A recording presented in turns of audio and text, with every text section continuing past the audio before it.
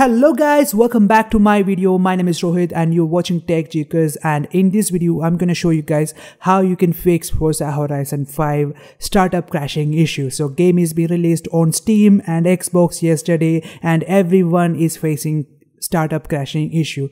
So let's see how we can fix it, and we have a couple of steps, so just make sure that you watch till the end of this video and try all these methods to make sure that your problem get fixed. So first thing, you need to make sure that you are on the latest version of your graphics card. For that, if you are an Nvidia user, then you can just go to search and search for GeForce Experience. So I already have it here. So once that open, you can just do it. In case if you're an AMD user, you can open that control catalyst or something like that. I don't remember exactly. I was an old AMD user, but basically something like that. Then you can just search for the driver update or something like that. In case of GeForce Experience, you can just go to drivers tab and there you can see check for updates. So if I do it, I can see that I am on the latest version of game ready driver. So in case if you are not on the latest driver, then the GeForce Experience pops up something like this where you can just update it and install it and restart the system and you are good to go. So once that is done, you can close this. The second step is that you need to make sure that you disable your antivirus. So in your case, you may be using some external antivirus like Avast or something Norton or something like that. Then you need to make sure that you disable that. In my case, I'm using just Windows Security. I feel like it is good enough for me. So you just need to go inside this virus and threat protection. Inside that, I can see manage settings, and here real-time protection, I can turn it off. So in case of other antivirus, they provide some like timer, so we can just set that one. That's really good feature of having antivirus. So that is done. The next part is that you need to add some permission to Forza Horizon 5 launcher. For that, you need to find Forza Horizon launcher. So in case if you're a Game Pass user, then you won't be able to find it anywhere. In case you are a Steam user, then you can simply locate the folder and follow along with me. But I am a Xbox Game Pass user, so I need to find the location of the game and also change some properties basically of that folder. For that, you can just go to this PC and search for Windows app, and you can search for it, but it may take some time. But in my case, it's already showing basically. Then you can see where the game is installed.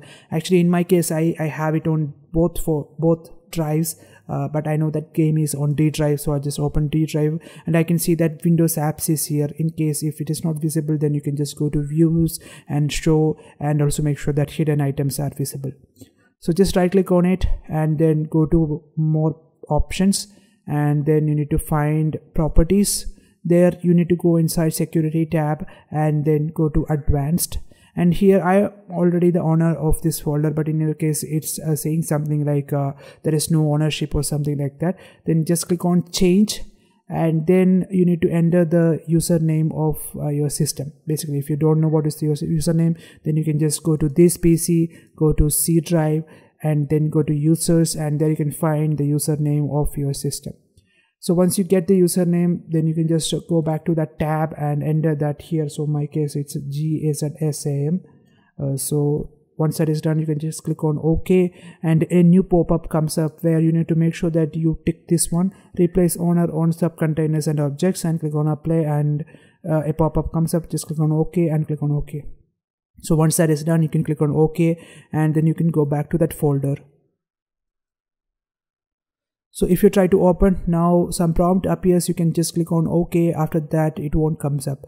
So now you need to find the game. Basically, the game won't be like Forza Horizon 5. It will be some random letters and numbers, maybe some code names like that. So in case if you can't find Forza Horizon 5, then just go through each of these folders and to find the game. In my case, I know that the Forza Horizon is the first one. I'll just open this one. And here I can find Forza Horizon 5 application file. Just right click on it, then go to properties, and then go to security. Go to compatibility, and there you can find the first option is that disable full screen optimization.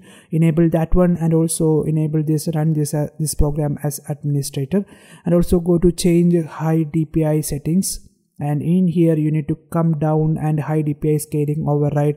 Just override it and make sure that you selected application, click on OK and click on apply and click on OK.